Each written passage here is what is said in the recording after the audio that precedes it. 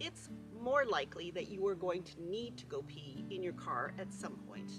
This is what I use. To expand it, you need to open the top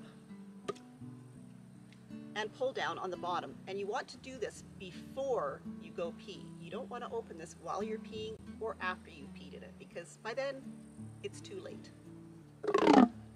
Top, as you can see, is curved to fit around your body. Now, this is designed for women, but men obviously can also use it. I have to be able to use this method while I'm crouched down, I curve the bottle part away from me, the same direction as the lid, and then I take the curved part and I fit it against my body, and I can be squatting in the car and I can pee quite comfortably.